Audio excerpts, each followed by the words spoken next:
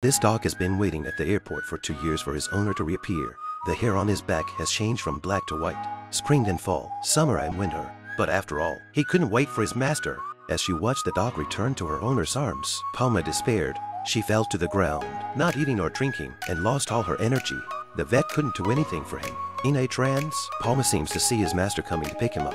When he got up, he realized it was all an illusion. At night, it pours rain at the airport. Completely desperate, Palma was ready to die. Just then, Karya came running out of nowhere. He wanted to take Palma home, but Palma didn't do anything. He had no choice but to take off his coat and put it on Palma, and then lie down on top of him. He tried to warm him with his body.